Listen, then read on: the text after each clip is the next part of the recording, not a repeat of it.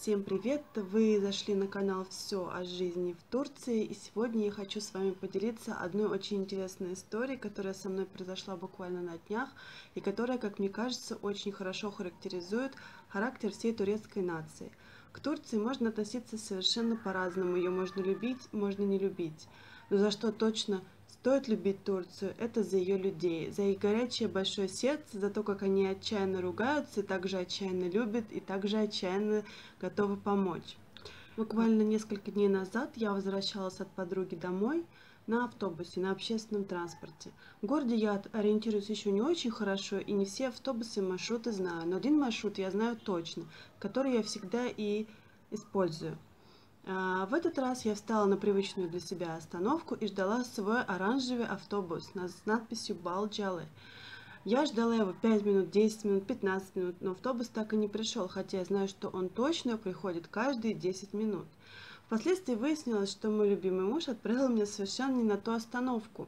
Я несколько раз позвонила ему, но мобильный он, как всегда, не взял, так как был занят на работе. Когда пришел более-менее похожий автобус, также с надписью «Балчалы», но автобус был не оранжевый, а красный, я решила, была не была, сяду на него и поеду. Ведь маршрут-то мой указан на табло. Когда я зашла в автобус, я сразу же поняла, что здесь что-то не то, потому что в автобусе находились одни пенсионеры, и автобус был какой-то не особо новый, поручни у него были такие несколько ободранные, и по привычке, когда я подошла к водителю, чтобы отдать мелочь за проезд, водитель, кстати, была женщина, что интересно, она на меня посмотрела, округлив глаза, и сказала «нет». Я говорю, что значит «нет, возьмите, пожалуйста, деньги». Она говорит «деньги я не возьму». И тут-то я запаниковала. Я не поняла, что мне нужно делать. Я решила в открытую сказать водителю, что я иностранка и что мне требуется помощь. На что водитель охотно решилась мне помочь. Она попросила у кого-то проездной билет, и взамен на одну поездку я отдала доброй женщине деньги за проезд.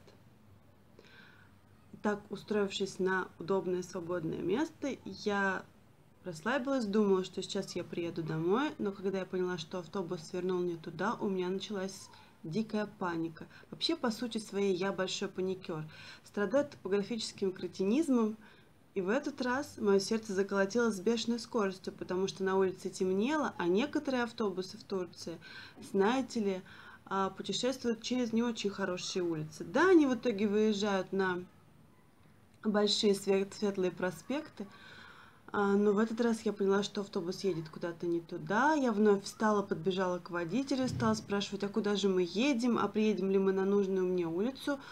Она сказала, да, возможно, мы приедем, я подумаю, но я подвезу вас поближе, и если что, я вам скажу, когда выходить. Это тоже меня насторожило, и я не поняла, что значит, когда подъедем поближе, но, в общем, я снова заняла свое место и стала ждать. В этот раз дедушка-сосед стал меня активно расспрашивать, куда же я еду, доченька, давай я тебе помогу. Я, как человек закрытый и холодный, приехавший из России, совершенно не готова была к таким расспросам, да и вообще, почему я должна выдавать какую-то информацию какому-то деду, и, может быть, он вообще ко мне пристает. Я назвала ему точку своего маршрута, он стал давать советы, говорит, не пугайся, мы просто поехали по другой дороге, это окружная дорога, и все будет хорошо. В этот раз я успокоилась и перестала паниковать.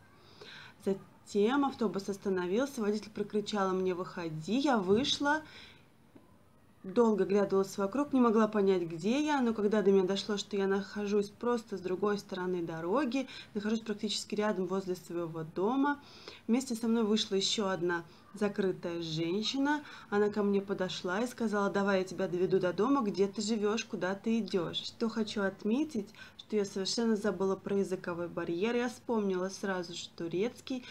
Я забыла о том, что я стесняюсь говорить. Из меня просто лилась турецкая речь грамотными фразами, безо всяких запинок, стеснений и краснений. Вывод какой? Турецкие люди очень активные, всегда желающие помочь, проводить, и в беде вас они никогда не оставят.